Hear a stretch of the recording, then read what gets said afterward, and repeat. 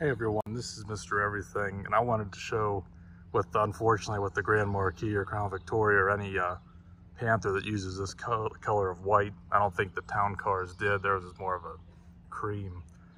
But you're gonna have this problem. I was just washing my car and some more of this peeled up with the sprayer. And this is the white trash way to repair this, because you can strip it and sand it and do it right. And then in like a couple weeks or 6 months at the most, it'll just bubble up somewhere else, or you'll do it here and it'll do it back here. You can see this was all done of touch-up paint. I really didn't want to try and mask this off, but this will just keep peeling. It's been like this for 6 years, so it actually hasn't gotten that bad. It's never really come across to here. And for the touch-up, I've used this one. I haven't been able to find this one, but you can get it on eBay. It's kind of funny how it almost perfectly matches. Obviously this is clear coated and that's not, and this is newer and this is older, but you know, beyond that it's not that bad. So I kind of lucked out with that. And as always, anytime I go to do this, the wind picks up without every time I've ever attempted this. But I picked this up, and again, it's kind of funny because it almost perfectly matches the paint for not being prepared at all and not cleared.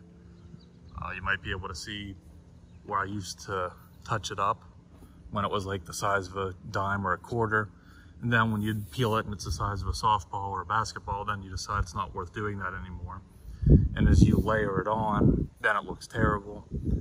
And again, you can see that even the cheap, non-properly prepped Rust-Oleum holds up better than Ford Motor Company's wonderful paint that can't withstand any type of weather, apparently. So this is my white trash spray booth that I'll use. And I like to spray it here. I'll wait until the wind dies down, but I'll probably have to do it off camera. But I'll hold this here, spray this on. That prevents the overspray from being everywhere. And then usually my paint's waxed anyway. I go over this with alcohol, and then any excess, you might feel it, but I can usually I don't even care anymore because this car is pretty old and it runs well, so I try to at least keep the primer spots hidden and just deal with it. Especially with the prices now, I don't want to pay to do it right now, the whole car resprayed. And it's also two-tone, so it would cost even more unless someone was willing to just do the top half.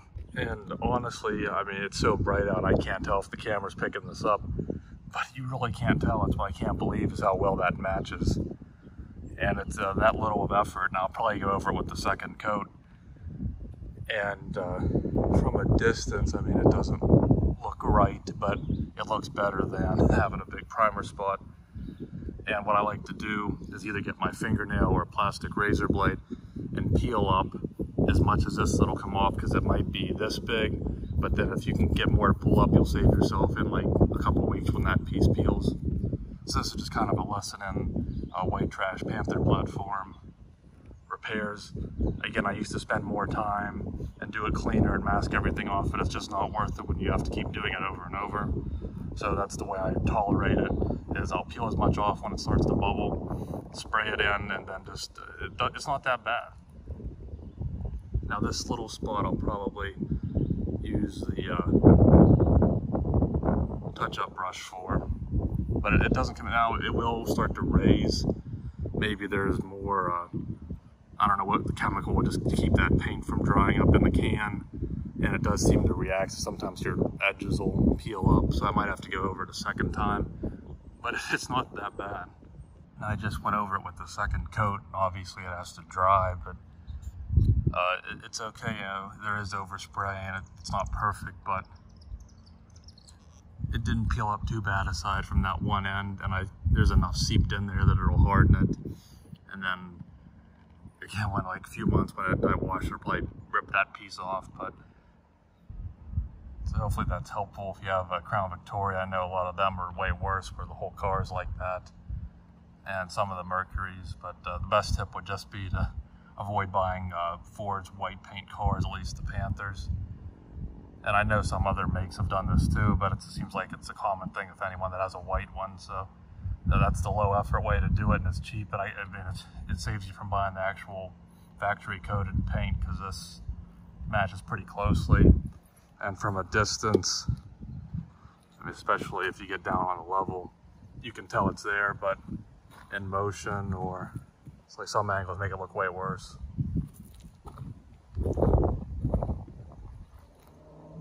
But it's not too awful. And it's not like I don't take care of my cars, because I mean, the interior is still like perfect in this thing. It's just that their paint just apparently can't handle the wear and tear. So hopefully that's a helpful tip.